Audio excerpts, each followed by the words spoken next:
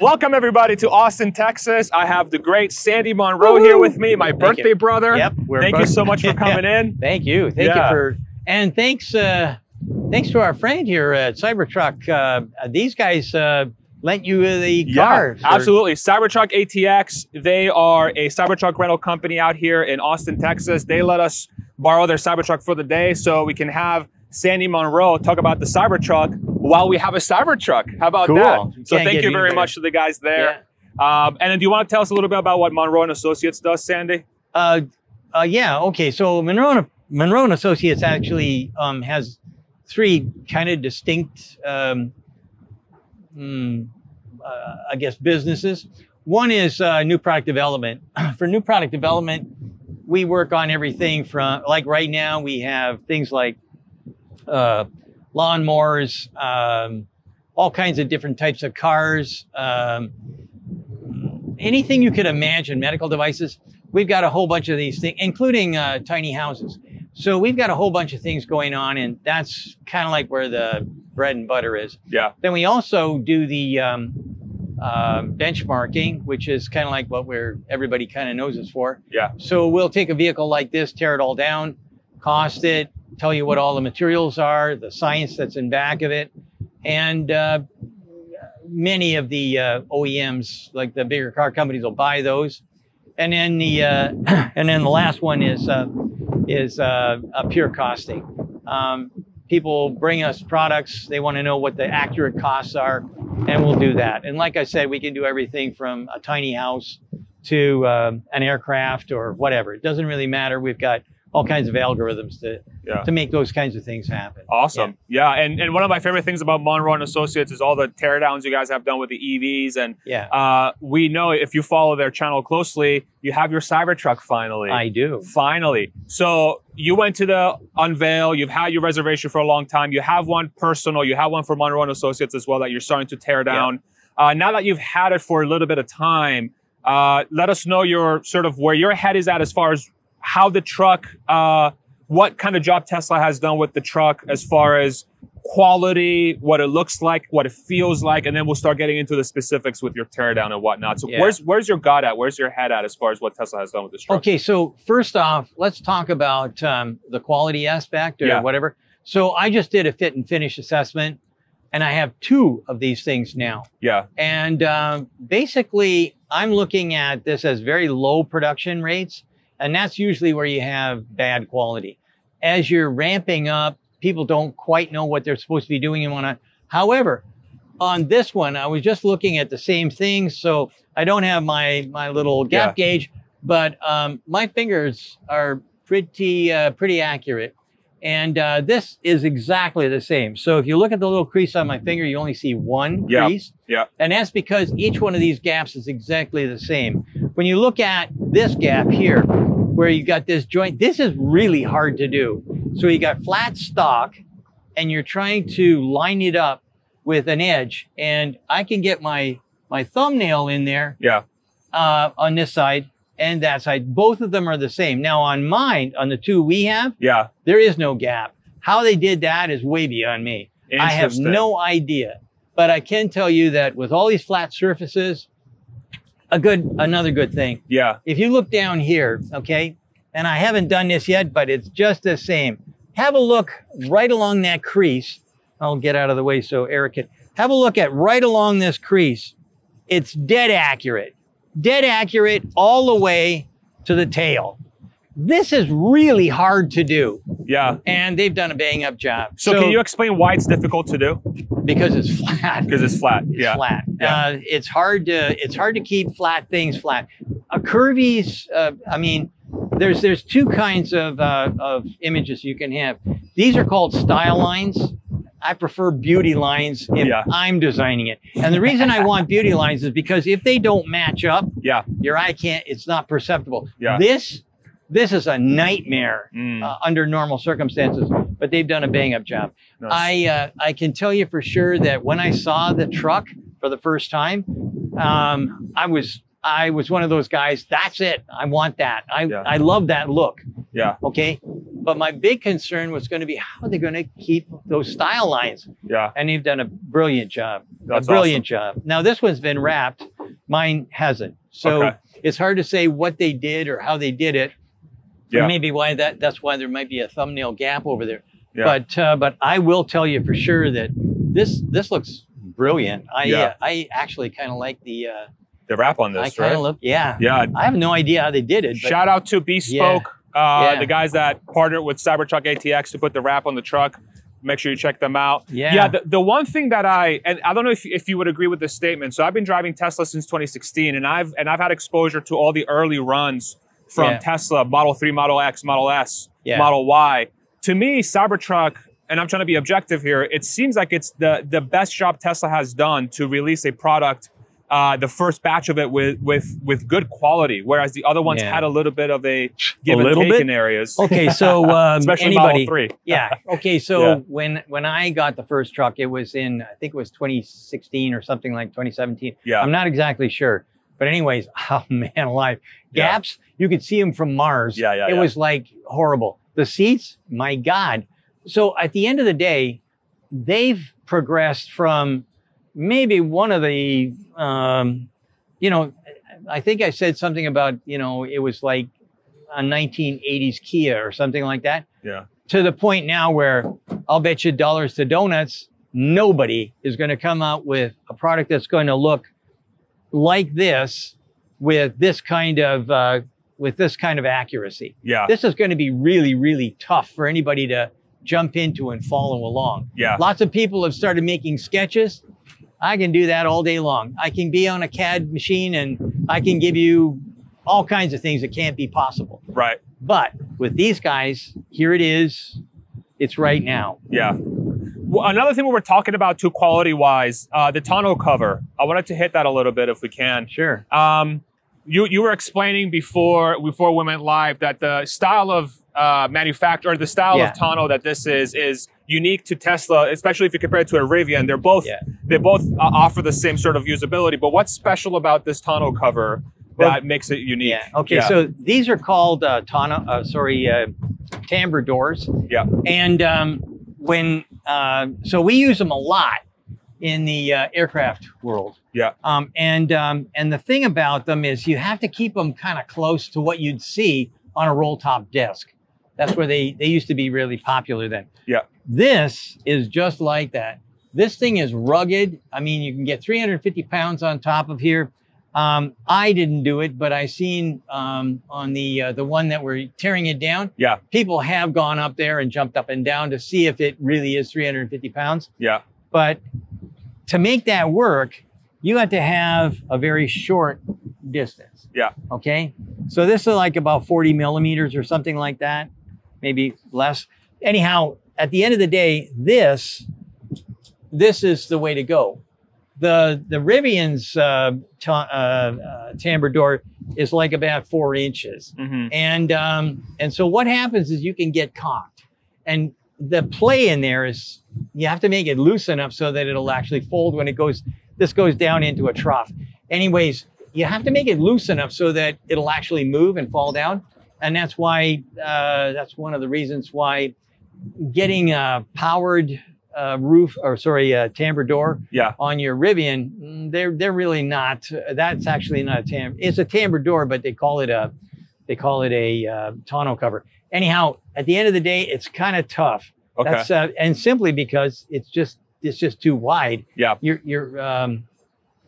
There's a thing called an R over D ratio or what, it doesn't really matter. But anyways, that ratio has to be precise, and it has to be, you can't have a lot of slop in it. Got it. So this is the way to go. Got it. Yeah. Do you think there is, one of the things that I've heard is that there's concerns about long-term durability because it's a mechanical piece and, it's maybe something that's not very common in cars. Do you have any opinions on that? I'm curious to get your take as far as, do you think this is going to be something that's going to keep running for the next few years, or do you have any concerns? It'll run as long as you'll have the car. Yeah. The big problem with this is that's really expensive. It's expensive. This is what that's why you don't see them. These are expensive. Yeah. It's much cheaper to buy a piece of canvas and put some snaps on it. Yeah. Okay. So this, again, you get back to the styling and you get back to the engineering and holy mackerel. This would not be the easiest thing on the planet to build. Yeah. And certainly from a design standpoint or an engineering standpoint, you're going to have your days filled with excitement, trying to make sure that everything works. On the factory floor, tuning this in, you got to have a good crew to turn in this kind of accuracy. Yeah. And like I say, people are saying, why don't they ramp up faster? Well, maybe they want to make sure that everything is tuned in properly. And the other thing is, one of the reasons that I know that this is going to be easier for Tesla than it is anybody else, they have one supplier for this sheet metal. And they test that thing every time they get, you know, a new bunch of reels. They come in a big round. Anyways, every time they get a new set of reels, before they start uncoiling them, they make a sample. They make sure that it's exactly the same material as what they want. That way, when it comes to the uncoilers, and through the, they've got straighteners and they've got some fancy little thing that we've got to try and figure out more on, but they cold roll it to make it so that it's austenitic. That's kind of impressive.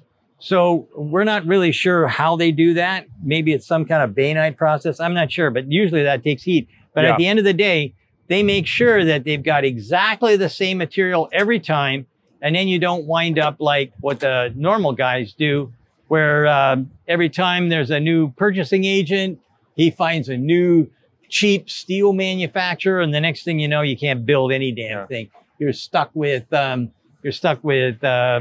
dancing inside the dies and all kinds of stuff. Yeah, and that's, I mean, for the long term of this vehicle, it's key for them, I think, to have that one supplier, or at the minimum, maybe a maximum 2 suppliers that are on the same page to try and help them reach that sort of 250,000 unit plan that they have long term. Yeah. What are some things? So, how far along are you guys on your teardown on this truck so far? Well, to be quite frank, I don't know, because I wasn't in the office for a couple of days. Okay. My guess is they've probably got it up on the hoist. They probably got the wheels off. Yeah. Maybe they've taken out some of the suspension. Suspension is very unique on this. Yeah. Especially in the front. They probably got that going, and from what I can gather, they want to take and look at a lot of the electronics and whatnot. So we've got another one of our companies that we are partners with, 3IS, and they're helping us out with some of that stuff. So it's not just Munro taking this thing to pieces. It's there's 3 or 4 different companies that are helping us out. Gotcha. Okay, that's awesome. That's awesome. Yeah. So now that you've had the truck for a few days, I think a couple of weeks now, right? Since you picked up the first.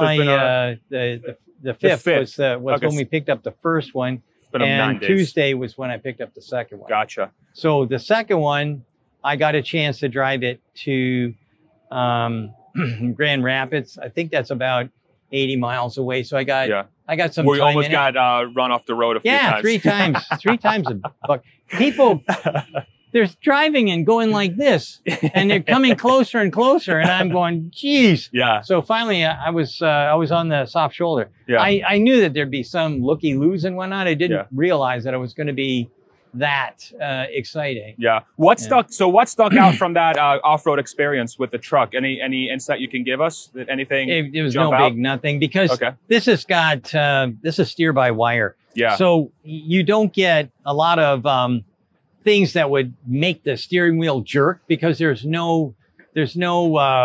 communication, but it's electric and electronic. Yeah. And it's not, it doesn't have a big shaft, an I shaft to call it, an intermediate shaft between the steering wheel and the steering mechanism in the front. Yeah. So you go off-road, you get feedback. I mean, you can tell that you're going into big ruts and whatnot. Yeah. But it isn't tearing the steering wheel out of your hand. Gotcha. That kind of thing. So a lot of steer-by-wire is a good idea. Would you say that it's like for somebody who has never done off-roading, would you say the steer-by-wire system would make it easier to do off-roading, or is it just a feel thing? Is it a preference thing? Okay, so I haven't been off-road with mine yet. Next week, I'm going to go to Gardner Rocha, one of the guys at work. We're going to go to he got a 30 acres of property. Yeah. And it sounds like it's rugged. It used to be a farm. It was abandoned, whatever. Anyways, I'm going to get off there and really do a downtown job on it. Cool. Something similar to what I did with the Rivian. Yeah. And the Rivian beats everything up till now. I mean, there's no Wrangler, have a great Rubicon, truck, those whatever. Guys. Yeah. They do. They have really a fabulous truck. Yeah.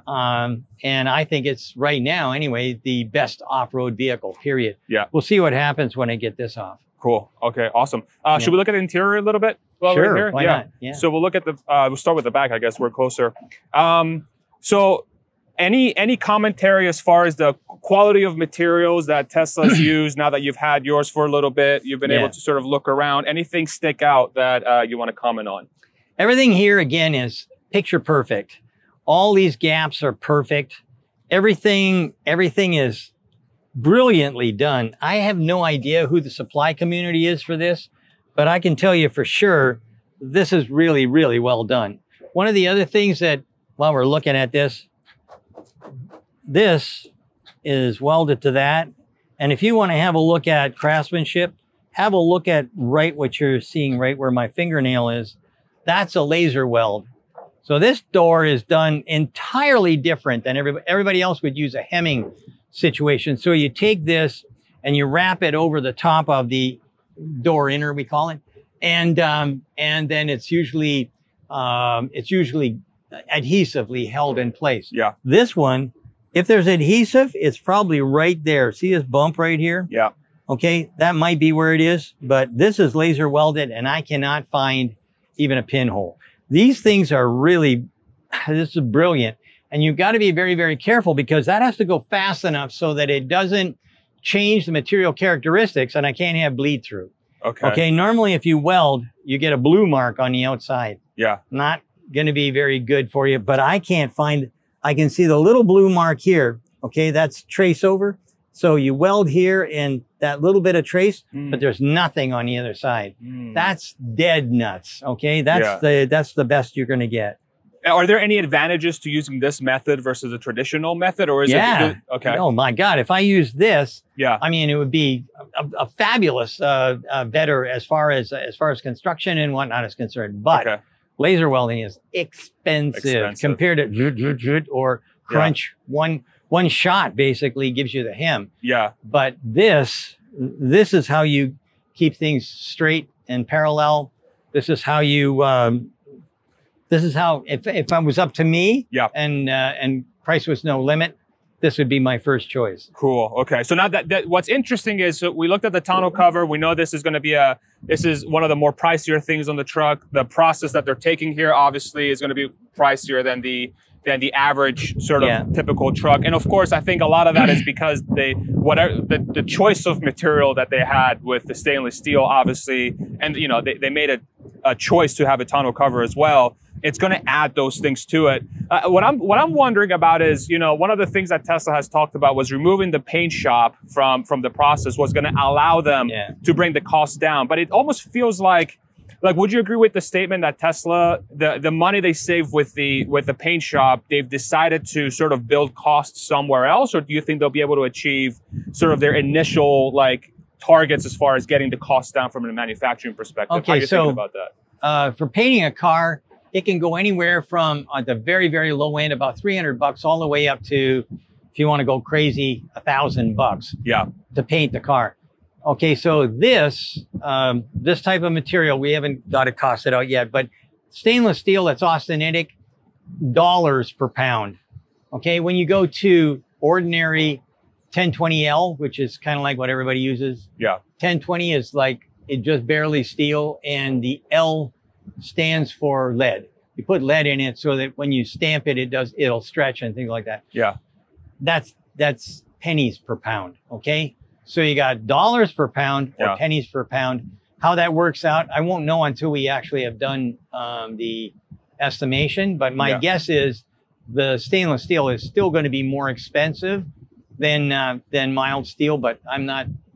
That's just a guess, and I'm not a guesser. I really rather have. I like hard numbers. I'm an engineer. I want numbers. I don't. Not an analyst, and I'm not a salesman or whatever. So. The rear seats this looks like it's a new sort of approach by Tesla as well. They have sort of the bucket seat style-ish kind of in the back here. You know, they have the but that's just for support. This. So you can't make this work unless you have that kind of a seat. Right. So at the end of the day, having it so that it can fold up and you can put more stuff in here, that's kind of like what you're looking at here. Yeah. And let me put that back down. There goes back down. There you go. Yeah. Okay. And then obviously they got the screen back there too. That's cool. Now, it works seemingly it works really well for everybody except Eric. Who could Eric not was having find, a tough time finding the charging. Look at how low. Eric was not very happy. We kept telling him it's back there. He's like, no, it's not. We're like, yeah, it is. He just wouldn't go in and crawl around. I mean, that's the problem. Yeah, I mean, I could definitely see what he's talking about when you're sitting there. It's a little bit, you know, you're sitting down. It's well, it has. No, there's more to it than that. It has something to do with this part, right? You got to look for it. So definitely, you're blind. And I could totally see why Eric was having an issue, but... Well, I told him it was right under, but he just wouldn't, he never, he's like everybody else in Munro. Nobody listens to me. The other thing I noticed too, so like when you shut the doors, this is by far one of the more solid feeling doors that I felt on a truck or a car really. And I think a lot of it is because of the weight, but I think another part too is I think maybe there's the way there's glass, the way it closes, right? Yeah. How much engineering goes into how a door closes? Is there a lot of attention paid? Talk to me a little bit about that. And that's kind of like why the glass goes down a little bit, because if I don't do that, then I'm trying to suck against the vacuum that'll be inside. And having it down like that, when I close the door and it goes up, if this is really, really well sealed, I mean, there's virtually no noise inside. Yeah. This is as quiet as a tomb. This is what maybe the most quiet vehicle, certainly the most quiet truck I've ever been in. Mm-hmm. And a lot of that has to do with here. Let's do the glass thing here. See that glass? Okay, so you see there's one kind of glass here and then another one there, and in between there's a chunk of clear plastic. Not everybody does that in the rear seat, and this is extra heavy duty. Yeah. So the noise abatement here because of that glass is huge. Yeah. So you've got something that seals really well. These are good seals. These are bulb seals, and these are really nice. They seem thicker and bigger than what I see on my Model Y. They seem a little bit more heavy duty. Yeah, this is kind of like what you'd find in a big truck. Like the Lightning has stuff like this. This is kind of the primo kind of sealing. Is that an NVH choice or is it like an off? Okay. So NVH is one, but water is something not your friend ever. Yeah. So and NVH, for those that are not familiar, noise vibration harshness. Yeah. And of course, so if this is something that's meant to be taken off road, you'll want good seal from the, especially if you're going in water. So when you have something like this, I'm expecting I'm going to be able to be in the water to about that depth. Okay. I don't want to go to the bed line. Suspension actually while you do that. Yeah. Yeah, bring it all the way up. All the way up. Okay. Yeah. Okay. I'm going extract. I think extract is the highest. Okay, good. Yeah. Well, it's moving up. So you know what's good about this is, first off, look at the clearance between the bottom of the rockers and the center line of the wheel. That's the first thing that we should notice. And it looks to me fairly level. I think should be the same as the one I've got. And it is. So that's the first thing. Second thing is, look at this knuckle here. Okay, so one of the things that we noticed was this is a single layer upper control arm. And this knuckle is gigantor. It is huge. So when you get into a situation like when you're off-roading and whatnot, most of the stuff that you're going to need to absorb is going to be in the lower A-arm, that thing down there. It looks kind of like an A. This knuckle is attached to that and attached to this. All the real excitement, if you like, is down below. This one here just keeps things in tension. So you really don't need to have normally you'd have this with a welded cap and everything. Yeah. But because this thing has got that long arm, the long knuckle arm, it virtually doesn't see much. So when we first thought, oh my God, and then we started thinking about it and we said, hey, you know what? That's just good engineering. Interesting. Okay. Yeah. So how common is this in other trucks? Is this a unique choice because of this? The big truck, again, I go back to the Lightning. Yeah. It has something as long as that, but up here it's double. It's double right here. 2 castings welded together. Yeah. Sorry, 2 stampings welded together. Okay, got it.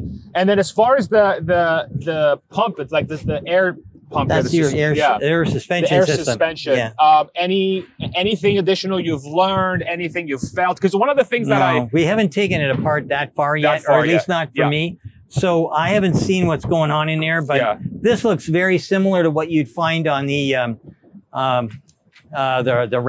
Yeah. The Ram brought out air suspension system basically for pickup trucks first. Yeah. And man, we thought it was brilliant. It just left everybody in the dust. Yeah.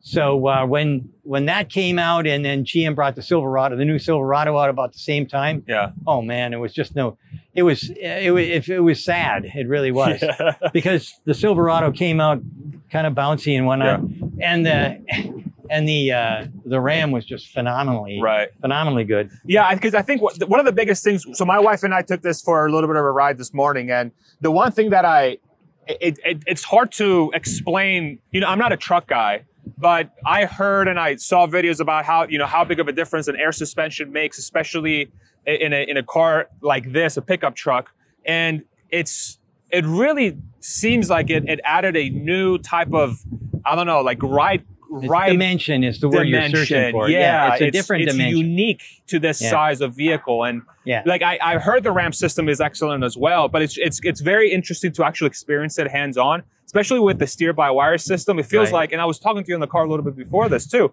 It just feels like you have this giant beast tank thing that actually is super responsive and it rides real nice. You know, it's just a very interesting mix of characteristics. It's because of a lot of different attributes that are in this vehicle. So the air suspension is great. Steer-by-wire is even better. This thing is also, because it's quickly responsive and whatnot, that has a lot to do with the Ethernet loop that's in this as well.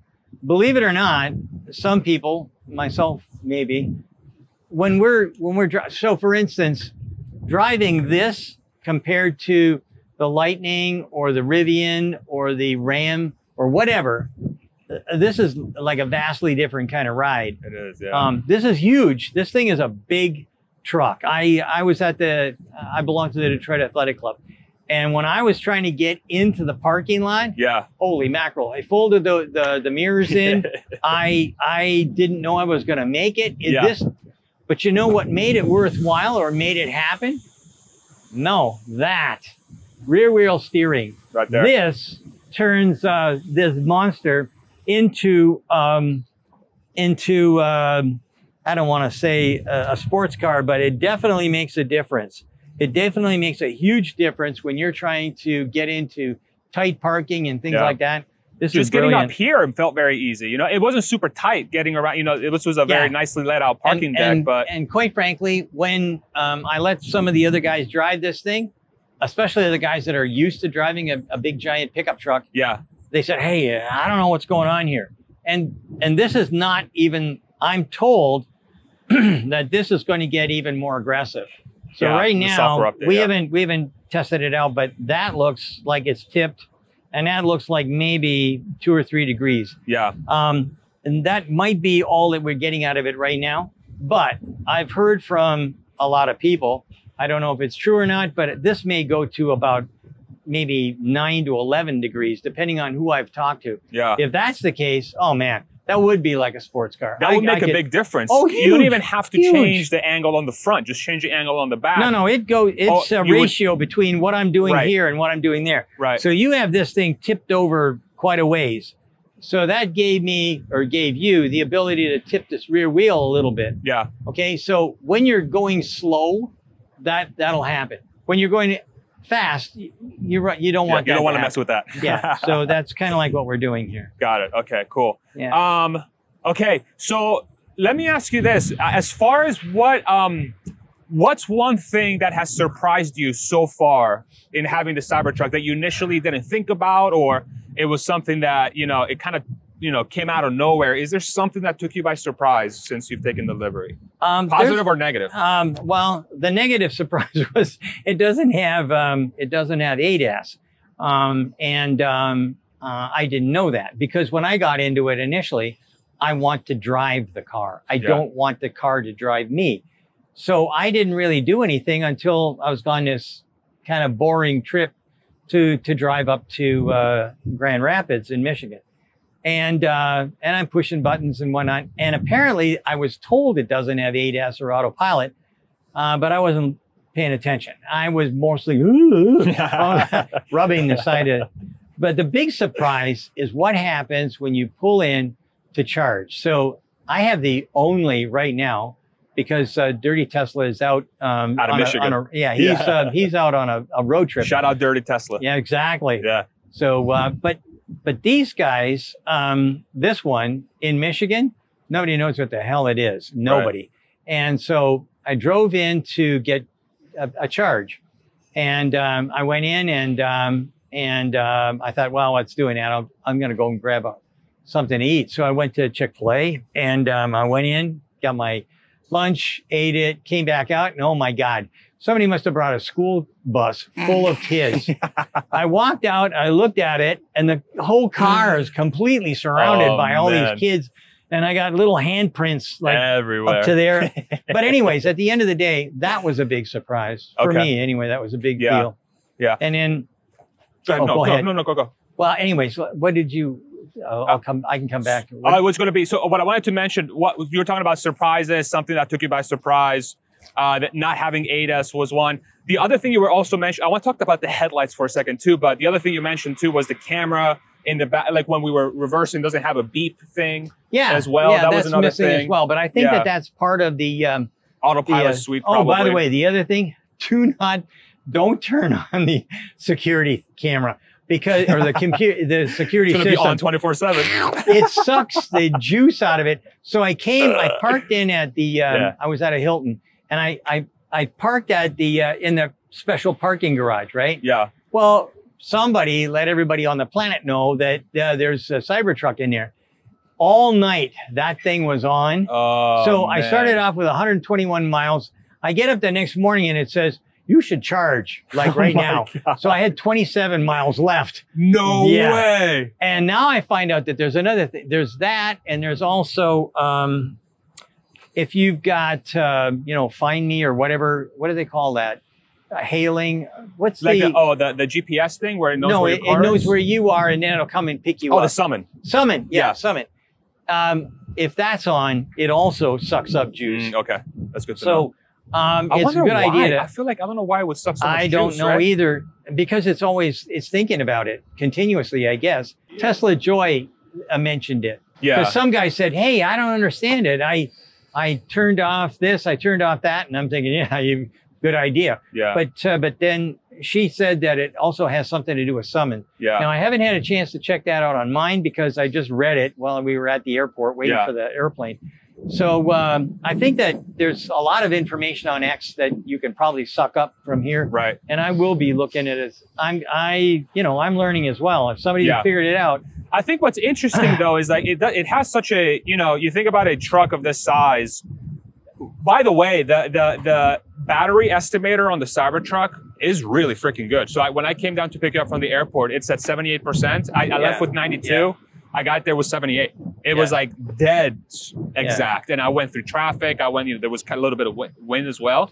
So I'm wondering if they have any improvements from that perspective too. I don't know about that, but I can tell you that driving this in rush hour traffic or whatever, where you stop and go a lot. Yeah. I started off with 111 miles, okay, on the odometer or on the gauge that tells me how much battery's left. I looked, and I-75 was a nightmare. I wasn't going to go that way, so I took the other route. Initially I thought it was a big mistake. Yeah. Anyway, so it's stop and go. So I go, and then, because there's street lights, there was an accident, all kinds of stuff. So I drove from the office and I got into about where all of this stuff ends on Joslin Road. And I looked down, I'm at 115. How in the hell did I? And I think because when I was going, jogging back and forth, I was putting more back into the battery than I was taking out to drive forward because I didn't have anything on. It was a nice day. I had the windows rolled up. So how? Were you going downhill or something? No. Well, that might be true too. Yeah. But each one of these is a generator, right? Yeah. And they can put energy back. Yeah. I think I was using so little energy to go forward because everything was stop and go. Yeah. That when I'd push it a little bit and then it was, so I'd go a little bit and, so man. I'm telling you what, I was really shocked. Anyway, when I got home, it was at 110. Okay, wow. So it barely used anything. It barely used anything. Very efficient. Very, very efficient. Huge. I don't know how that works. So that sounds like a perpetual motion machine kind of a thing. But at the end of the day, I don't know how that happened, but I do know that I wonder too is maybe their estimator is like taking into account current conditions as well. And it's like, hey, if you're going to, and maybe it was a nice day out. So I would have said that if somebody was pushing you didn't even know. If it was cold out, okay, really cold out, and then the battery warmed up and said, oh, I got better than that. That could happen. But I mean, it was 60 degrees out. Yeah. It was a nice day. The battery don't give a damn about 60. They like 72 degrees, 21 Celsius. Anyway, that's what they really like the best.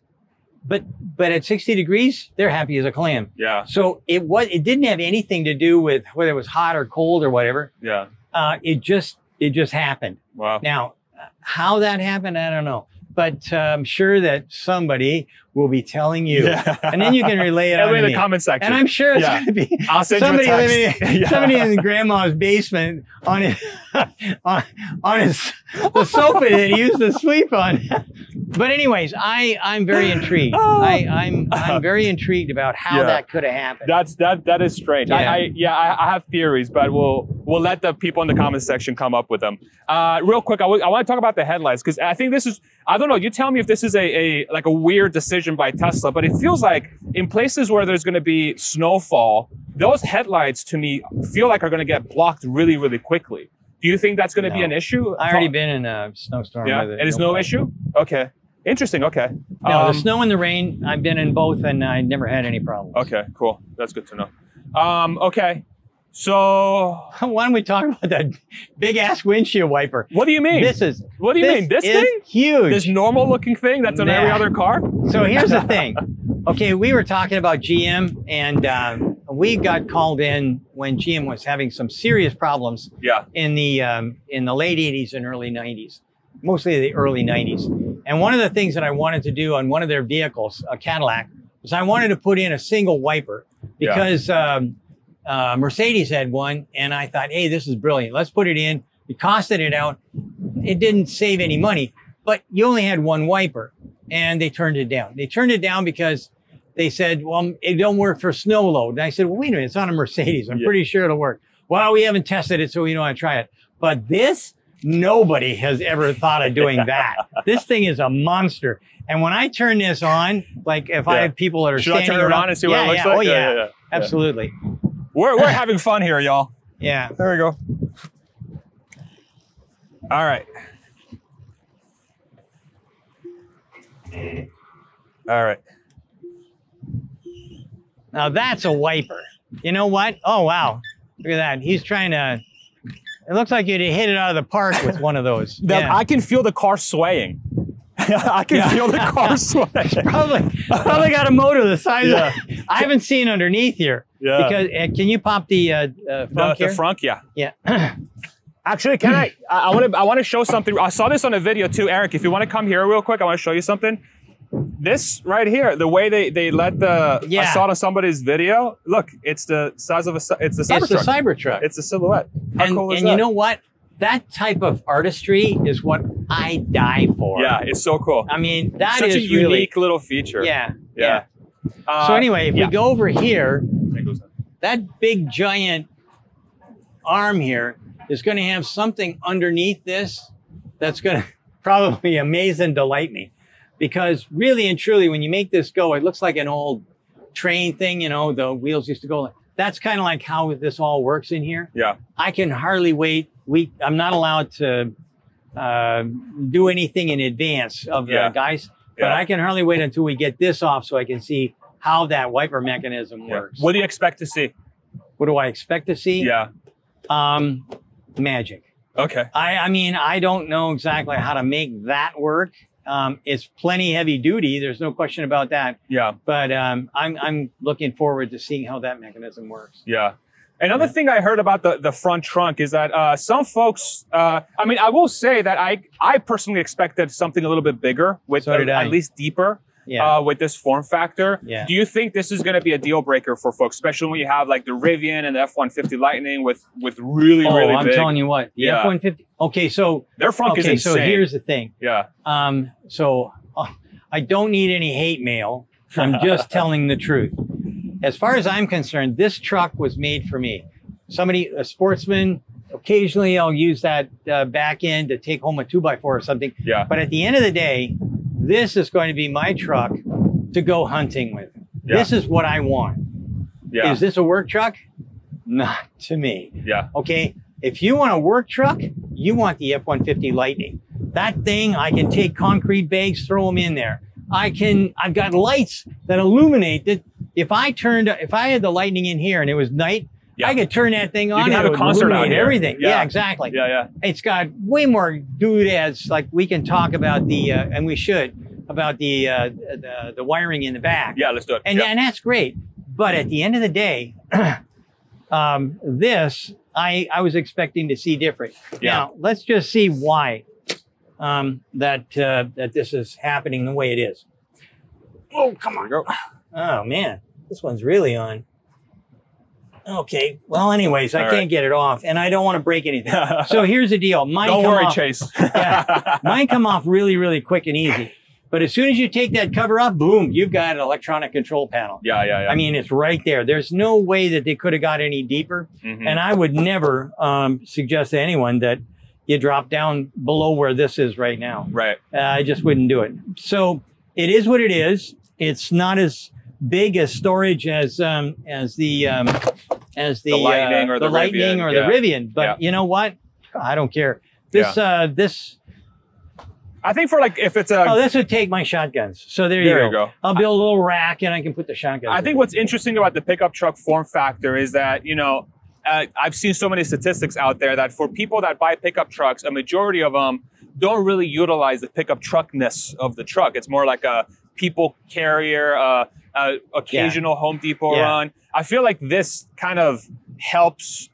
This is more for the average guy that can afford it and wants something different and is going to be a sportsman. But it's nowhere near as big as the F-150 Lightning. I mean, the F-150 Lightning front is something else. It really is. That is huge. Yeah. Anything over here that sticks out to you before we check out the wiring in the truck? Well, you see this right here? Yeah. These kind of welds or whatever. On this these side are spot welds. Yeah. Okay, so you can see that the spot weld's in there and it's got a little black line around it. That's about as perfect as you can get. Okay, and that's going to be the hood. There's a structure inside the hood inner, and that's what you're looking at there. And so when you look at those, the first thing I do is I want to see if there's any squirt or squirm that's on these, and there's nothing. Okay, so when Tesla first brought out their cars, oh my God. Didn't anybody ever clean these tips? Doesn't anybody know what a weld controller is? Now, Tesla could give classes to BMW on how a weld should look. And that's the way it should look. That's cool. Yeah, it's definitely, with this vehicle, and of course, somebody that I've been driving exclusively Tesla since 2016, so I'm biased, but it does feel like this product feels like the most mature product they've put to market. It feels very mature. You're wrong. Okay. You have not driven the new Highlander. That's mature. Holy crap. That thing is fabulous. I love that truck, that car. I mean, the Model 3 is a good car. We had it for a long time and whatnot. Guess what? Sue, Cheryl, my CFO, And me and I don't know who, but there were 4 of us that drove it around. Jordan. Yeah. We drove it around for a little while, and I said, and I looked at Cheryl. So Cheryl doesn't like to sip. She's very tight on money. Yeah. And I said, boy, this is really nice. And she said, when did you buy the Model 3? I don't know, it must be 5 years ago. She looked at it and she said, that is what we need, and that's going to go. Wow. That's how much of a difference there was. Wow. I mean it sincerely. The thing is articulate. It's so accurate. I can't believe it. I mean it sincerely. It's the best sedan out there. Wow. They really did a bang up job. Yeah. Really big time. And I think I want to talk to you about that too, because I wonder how many, it feels to me like Tesla's starting to go from this mode of being a quote unquote luxury automaker that's offering really great performance, but they were missing some quality pieces. And now as they're maturing, it seems like they're really honing into the quality aspect. And we can see it with the Cybertruck. We can see it with the Model 3 Highland. And I wonder how much of that is in preparation of their compact car to make sure that all those things are like honed in, so that when they go to millions of people a year, you don't have a bunch of people complaining about their stuff. You know, I don't know if there's anything there. I've been asked for a lot of people have asked me to speculate on the car. Yeah. To hit $25,000 and make money at it, that's pretty tough, especially if it's an electric vehicle. So I'm not 100% sure I know everything about how it's going to be done. Yeah. But I know one thing for sure. The level of maturity as far as engineering and manufacturing on this vehicle tells me whatever they go to, they're going to have to build it right the first time. They are not going to have a big, giant amount of cars in a parking lot that are looking for some modification or some part missing or something.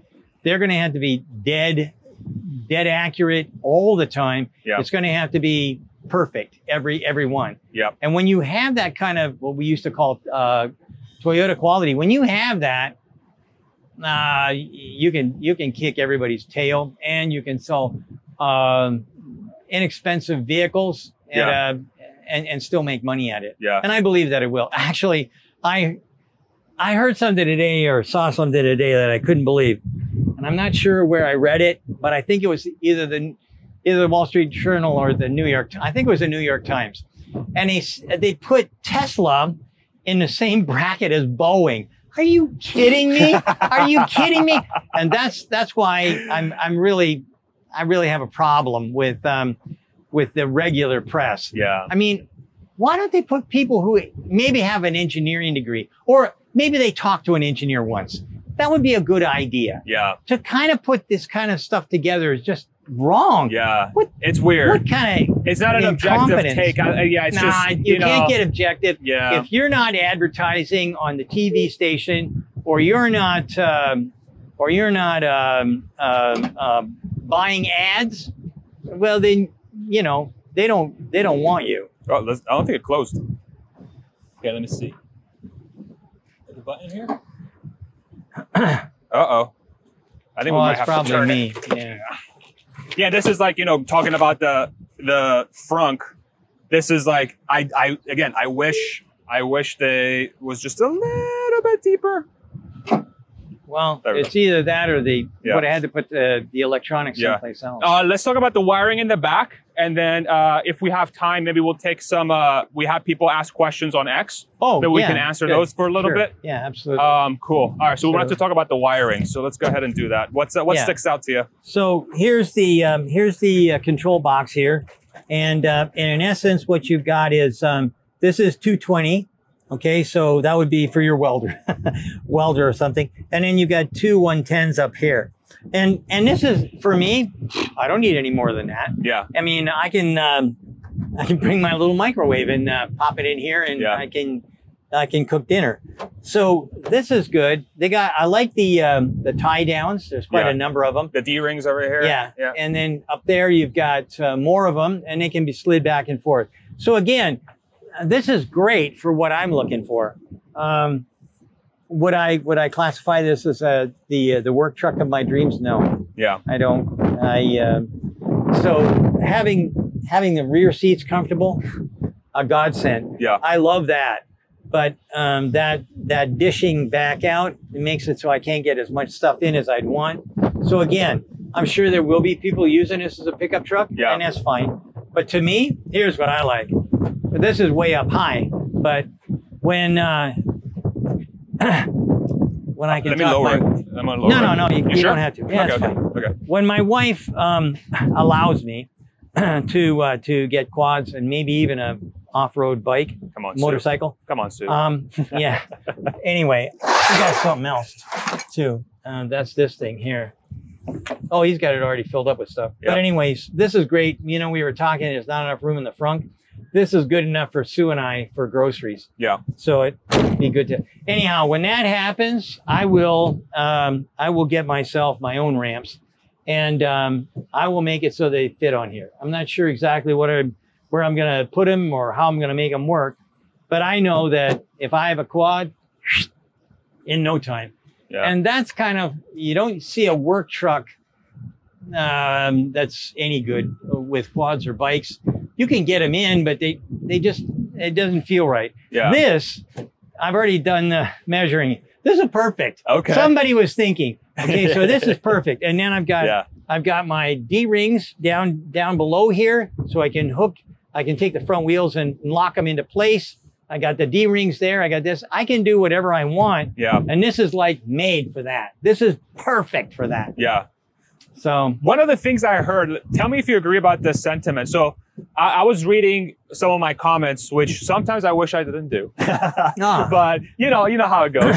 Yeah. But somebody was mentioning that for the workplace or for gig guys and these guys that run small businesses out of their trucks, especially on workplations, the one advantage they have with the stainless steel is that they don't really have to worry about getting their trucks damaged. They can just take it from job to job. And, you know, because they're also worried about looks a little bit is what I was being told. You know, they want to have the cool truck and the new, especially the boss, you know, at the place.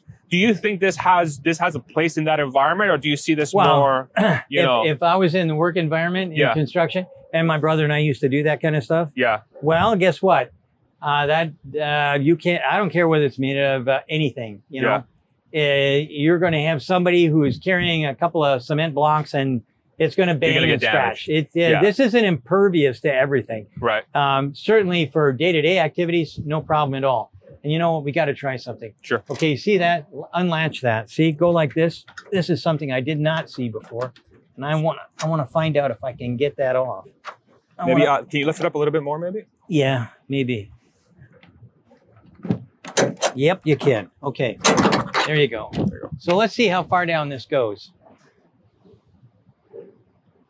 Okay, so it's just got a little bit of a tip. And it's got a little bit of spring, like a spring-loaded action maybe in there or something? No, you're bending the material here. Don't do that. Okay. Okay, so at the end of the day, I'm wondering if I can take the whole tailgate off somehow. And I see a little blue thing here. I'm not sure. Anyhow, I didn't notice that before, but I'm pretty happy about that too. Make sure that's in all the way. Oh, I see. Okay. Lower part. And then there should be a little clip or something. Yep, there you go. Okay. Okay, yeah. So anyway, I do like it. And for me, this is our off-road vehicle for me. So I just got to test it out in the dirt. Awesome. So anyway, what are the questions that you're so let's pull up some questions here. So I put out a question out there on X. I asked everybody, I'm going to be talking to the legendary Sandy Munro. And if anybody had any questions, drop them in the replies below. And we got a few of them. So we'll do some of them. We won't keep you here for 1,000 years, Sandy. Oh, wait a minute. If we're going to do that, then we can sit down. Just go sit down. Yeah, exactly. Yeah, good idea. Here, let me, you got it? What for? Wow. I'm old, but not that old. You got there better than I did. All right, so here we go. So question number, did you see that Starship? They made it go around the Earth and they brought it back. Did you see it? No, I didn't see anything. We were on the airplane. You were on the airplane. We looked out he was right by the window. You should have saw it. You should have saw it. What kinds of things do you expect to find when you tear down the new Model 3 and the Cybertruck, and what kinds of things would amaze you? Okay, so I want to know. That's from Mike Sterner, by the way. I want to make sure I give people a shout out. Yeah. Well, thanks, Mike. Yep. And anyway, so the things that are most important to me, I want to know more about the castings. Obviously, that's a big deal. We can, if you go to the other, the interviews I had with the 5 VPs of the different areas. Yeah. So you can see that I was pretty excited about that. Next, it would be the steer-by-wire. I want to know more about that. Third is the rear steering. So I'm very big fan of the Ethernet loop because I'm really excited about knowing how that works. But I'm not a communications expert, and that's mostly software. So for me, it'll all be probably over my head. Yeah. I want to know more about the material science and whatnot that we're going to find when we get into this. The front suspension to me is a big deal. The wiper is a big deal. There's a whole bunch of things here that I'm going to be very interested in, and then the circuit boards. And when we started, that's where I changed my mind on Tesla.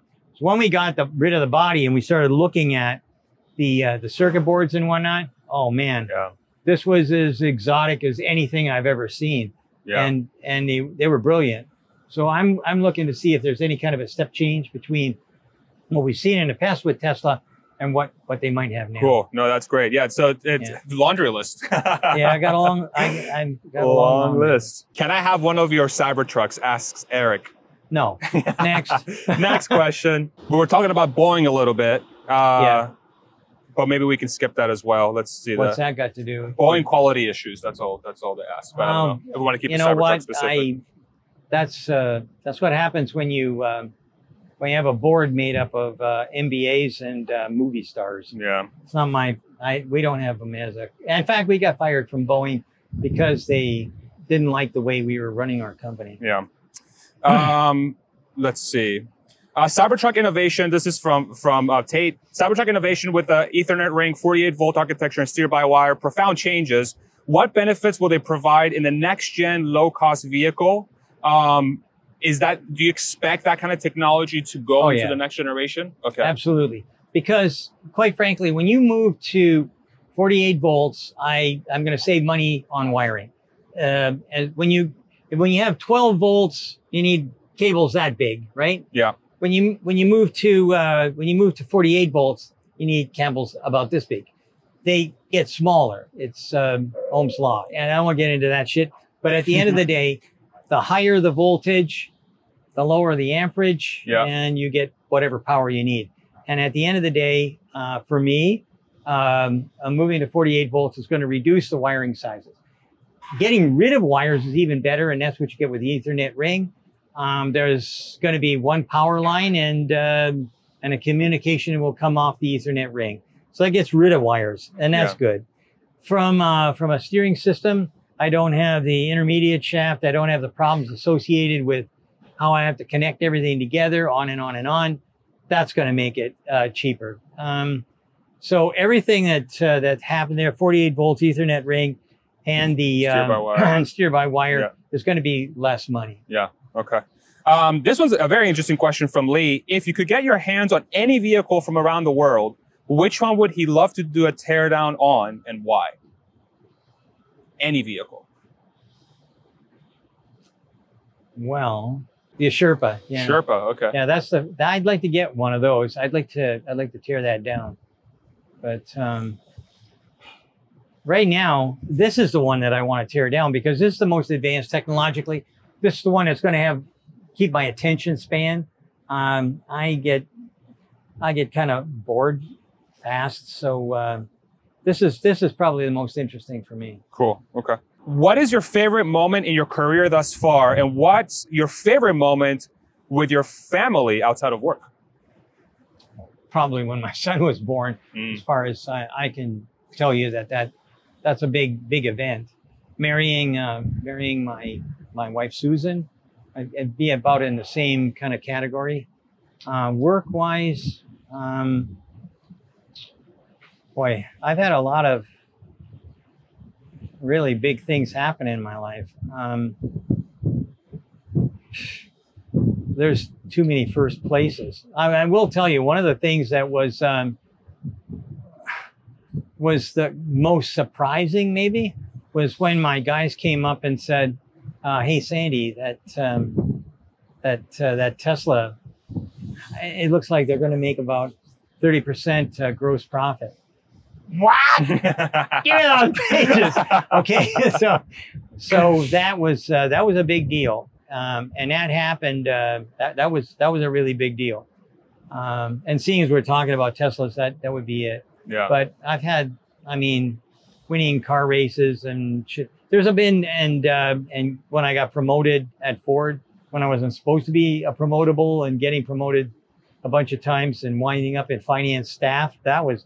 So there's a bunch of things, but yeah. What else? You're 75 years old and you're 35 years old at Munro Associates. That's right. Now how do you feel about that? Yeah. Okay. Yeah. Being 75, it's a number. My grandfather and my dad never made it to 75, so that's kind of a big deal. And then this year it's 35 years that wow. I've had. We've had Munro open for business and never went bankrupt. That's awesome. Chrysler 2 or 3 times. General Motors, a whole bunch of others, but we didn't go bankrupt. Amazing. And quite frankly, that was divine intervention. Yeah. That was God blessing us for sure. Wow. What did you say, Eric? Fisker. Have you heard about that? Okay, so Fisker. Okay, so 3 or 4 years ago, I was approached by one of the biggest investors on the planet, or at least in North America. And they came along and said, "Hey, we're thinking about putting some money into Fisker." And I said, "Are you out of your mind? Are you out of your mind? Fisker is German for you're going to get, you're going to get screwed." Okay, that's what it is. Don't do it.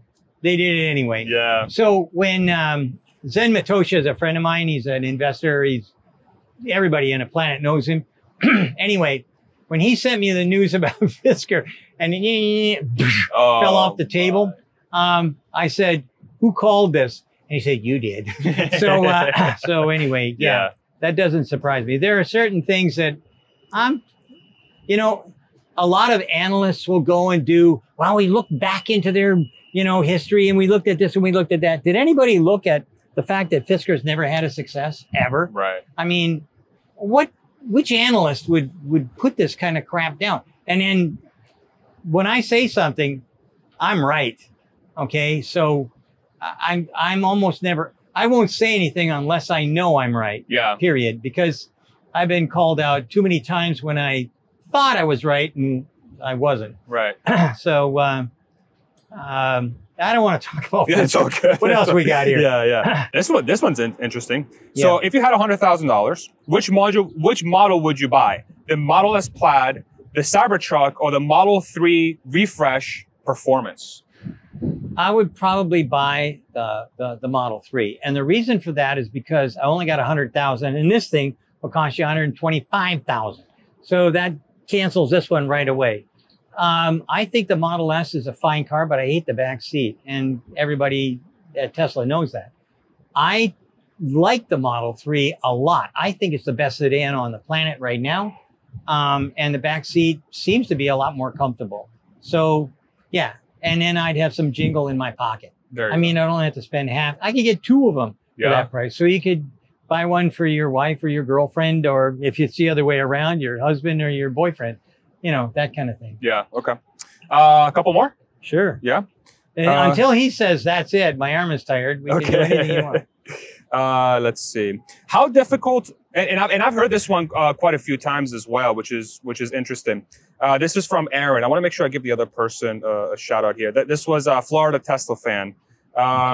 Let's do, where was it? Okay, from Aaron. How difficult are bodywork repairs going to be for Cybertruck? I've heard this a lot of times because of the material they're using. It's going to be an issue. What are your thoughts about bodywork repairs for Cybertruck? Well, I think that the only repairs that you're going to be doing is buffing out scratches. And that's simple. Scotch-Brite, or actually Scotch-Brite, and another thing that we use on stainless steel quite a bit is is Bon Ami, or sorry, Canadian, Bon Ami. So those are the things that I would use on stainless steel. And if you get something really deep, then anybody in a shop will be able to buff that out. If it's a real crash, I think you'd have to really be, you'd have to be in something where you're probably going to wreck the whole damn car if you're going to have to do repairs. This thing is pretty much indestructible. Yeah. So it's a rare occurrence. Yeah. So what happened? I see somebody sent me a picture, and it was somebody ran into the Beverly Hills sign. Oh yeah. Did anybody do any in-depth stuff on that? I haven't seen anything in depth. Wow. No. Well, the rumor was that a valet ran it into the sign, but it was actually that was a rumor. It was actually a person who just ended up hitting a sign. Didn't know what somehow. He was doing. I have no idea. Unless it's, I only know of one. I only know of one. What do you call it? Beverly Hills sign, and you have to be drunk, stupid, or both high. Well, maybe you could be high too. It's hard to say. Or all three. But anyways, or all three. Yeah. Or maybe you were waving at friends. I don't know. But at the end of the day, I don't know how they did it. I just wondered what kind of damage there might be. Yeah, I don't know. It's definitely interesting. All right, this one's from Jorg. How's your arm feeling? Nice. We got a thumbs up. Eric, okay. Eric, can we give a shout out to Eric? Yeah, My God. Eric, you're amazing. Yep. What is your honest opinion about Tesla removing the stalks and rain sensors to save a few dollars instead of looking after the customer? So it's framed an interesting way, the question, but do you have an issue with them removing the stalks? Hell no. Okay. I always thought stocks were stupid. I tried to get pretty much every OEM that we've ever worked for. Get rid of them. Oh, no, they're cheap. No, they're not. And by putting everything on the steering wheel, right, left, here's my wipers, but I never have to take my hands off. I never do anything. I got used to a lot quicker than I expected. It's not as bad as people make it out to be, truly. It's easy. It's easy. So, and the other thing that the rain sensors. Now, I like rain sensors, but they don't always work. And that's one of the problems that I've got with the Rivian. They don't always work. So if I can turn on my wipers with my finger, or I don't even do that. Usually I just go down and press the button and wipers on, wipers off. And it does what it needs to do. Yeah. So, it's just people have to get used to the new way, I guess, more than anything. Well, I'm sure that they'll figure it out sooner or later. Yeah. All right, let's do maybe one or two more, and then we'll call it here. How fast do you expect Cybertruck to ramp now that you've maybe have a little bit more exposure to it? Do you think 250,000 by next year is realistic? Give them a year. I mean, if they have a year from now, I think that could work. Okay. Yeah, that could probably work because they have a really short cycle. For the most part, they've only got 43-second cycle.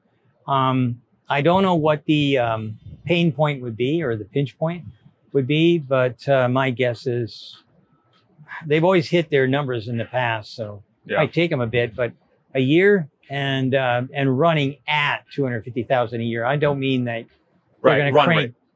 The run rate would be like, again, around 40 seconds. Cool. All right. And let's do maybe one more. Actually, have you got any women that put in? I'd like to know what women want to have to say. Well, there was a question about your wife, actually. Should we maybe ask that one? Oh, sure. That'd be fun. Where was it? Okay. Why did she ever marry me? Ask how Mrs. Munro deals with your energetic madness. This is from Fee. She takes drugs. No. Actually, Sue and I dated for 13 years because you think I'm energetic now. Oh, should have seen me when I was in my 40s. Yeah. So, no, Sue and I I am blessed with the perfect wife. I mean it sincerely. We do have disagreements. She gets nervous about a lot of things that I do and say. Her interview with RJ was excellent. I know. Yeah, it really was. I've heard so much about, you know, kick the old guy off and put Sue in.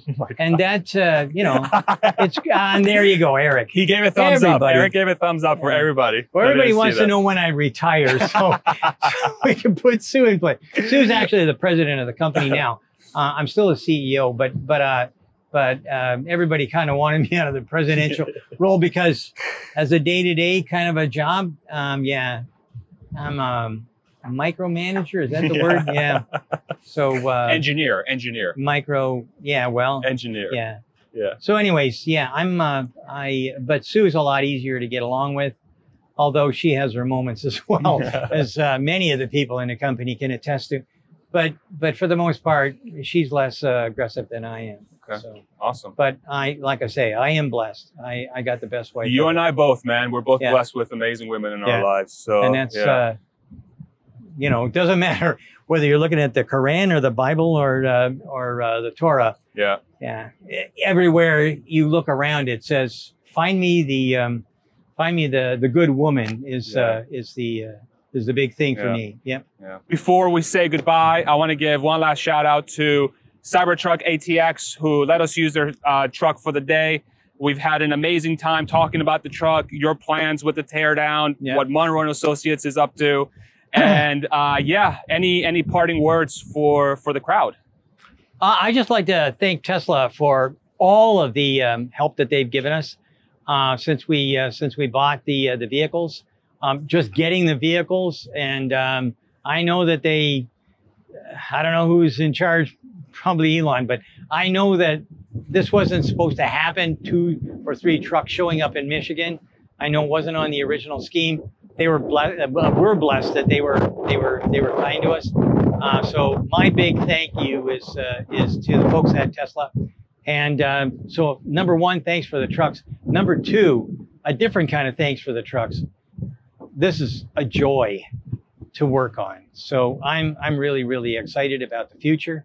Yeah. I love the vehicles, and I'm looking forward to exposing all of the really good benefits that this thing has to offer to the buying public.